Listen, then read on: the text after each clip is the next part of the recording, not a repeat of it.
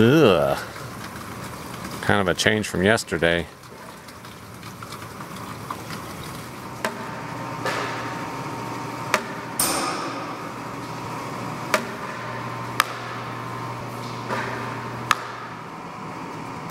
Oh yeah, and you can hear the dripping. Discovered we've got a couple little drip leaks up in the hangar, so we've got a couple buckets out for those. Catching a little water, so we'll have to let the owner know and see if we can figure out where that's coming from.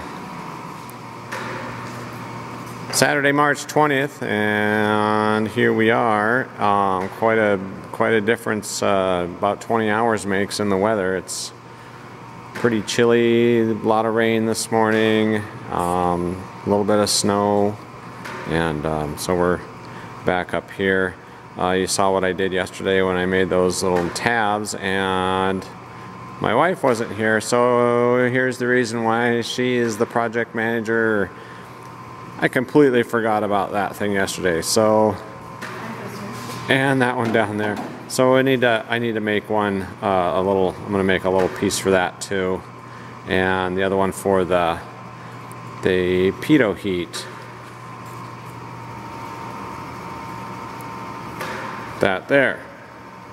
You didn't think I'd have saw it because I was working with this stuff yesterday, but I didn't. That's why she's the person in charge on this.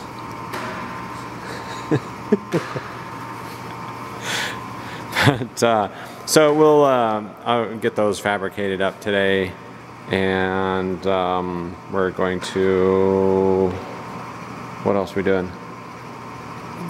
Install them. Well, we'll need to drill for the snap bushings. We'll drill the holes for the snap bushings in them. But yeah, so that's what we're up to today. Don't know how long we'll be up here, but we're gonna get started.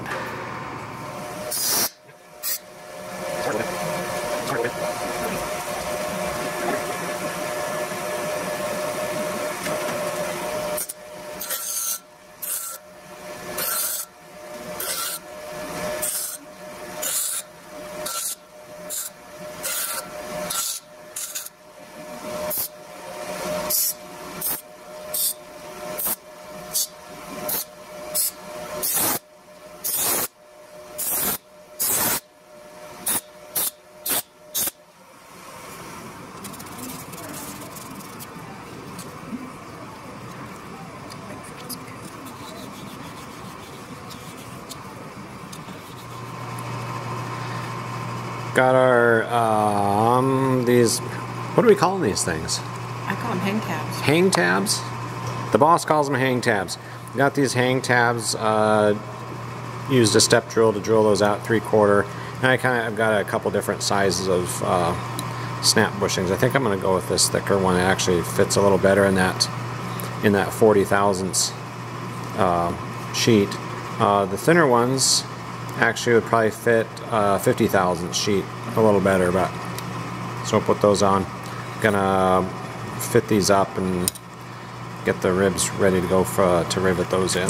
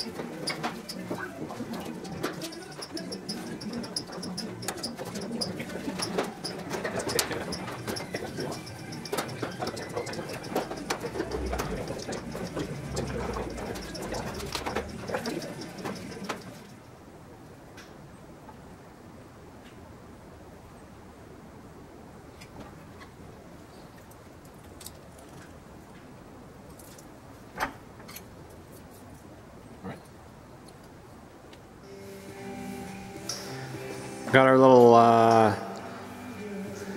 okay, hang tab. Oh, I can't remember. I forget what she calls that. I got the Pitot tubing hang tabs installed here, and ended up. I went with the thicker or the deeper snap bushing because the little grip things on it hold on a little bit better. I did put the shallower ones in here. We put all 3 of them in there. I thought they were going to work fine, but as soon as we moved this tubing, it wiggled the bushing out of this tab. So put these deeper ones in, and those are working good. So this is our solution to not using safety wire through the rib. So we added an additional hole in the rib there. Got that riveted in with a 42 rivet. This sheet aluminum is 40 thousandths. Ribs are 25 thousandths, so that fits a -42 rivet in there. So that's what we got going on with that. I did make 2 more of those. They're primed and drying right now, but it'll go on this side over here. It'll come out and it'll be on a right angle. It'll come this way, and then this pitot heat wire will feed through that. And we're going to do the same thing right here on this rib for landing light wires through that.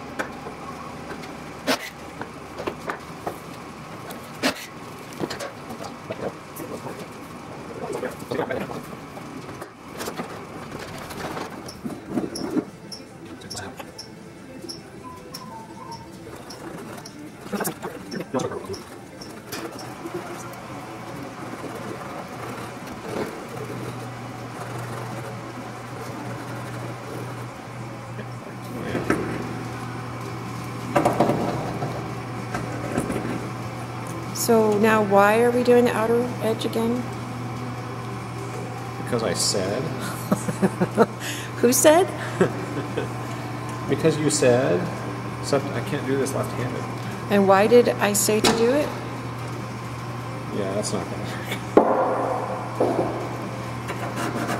work. Because you don't always have the rope, the tie down straight down. You might go at an angle. And as we know from Oshkosh 2019, your plane will move even though it's tied down. Yeah. Let's take that sharp edge off of there.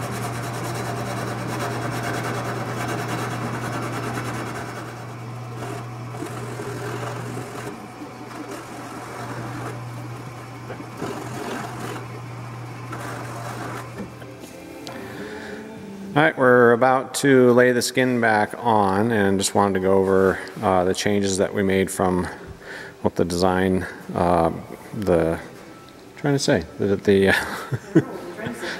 am I trying to say? What they have in the book as far as the Pitot stuff. So here's this is our new design. Put a little bit of a twist in that hang tab there. We've got snap bushing in. And did this, and you can see I just put a little bit of a twist there. There's a little bit less twist in this one than there's maybe just a little tiny bit in that one. Those run outside air temperature sensor, Pitot, and then we've got our Pitot heat.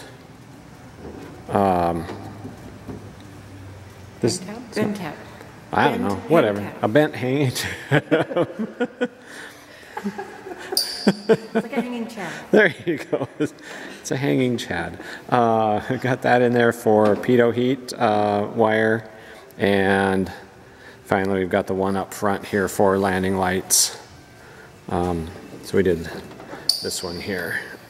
And got that mounted up in there. And we're gonna bring the, oh yeah, and also took and just chamfered a little bit. Chamfered? Put a chamfer on it? Chamfered it off? I don't know. I don't know what the term is. Anyways, smooth that out. Sanded this down on here so it doesn't have a sharp edge on it. But yeah, so that's rope friendly now.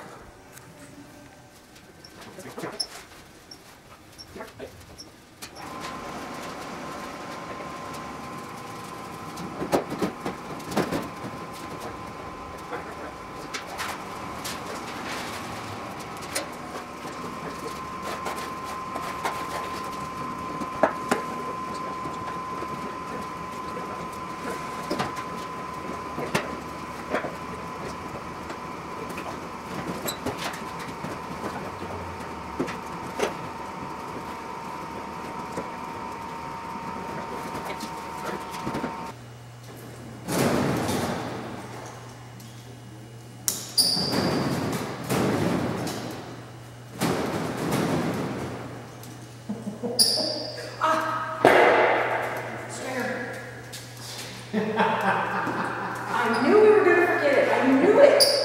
Can we put it in here without taking it off? Yeah, I think it'll take a couple. Well, I have all these.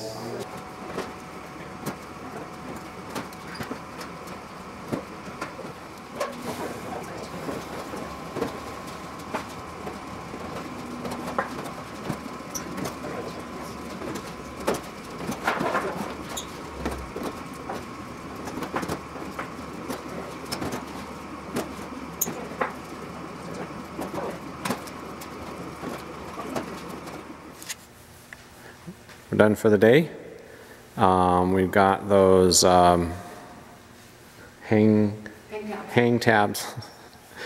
Hang tabs. Something else I got to remember now. Hang tabs, what we're calling them. Got those done, and see, we've got the skin and cleco back on. Everything's lined up. Trim rings are in for the inspection covers. I did the tie down. I did file or sanded that down. Also took and just used a deburring tool to take a little bit off of that sharp edge on there. Got that rounded out, so that's good to go now. I do have a question for those of you using the Garmin Pitot. I've just got it clamped on here in the position that it will be down on the wing over here. I've got it clamped in forward and aft position. Wondering where you all are putting your bend in the tubing here. I'm using the Dynon tubing kit, and obviously I've got the Gretz mast.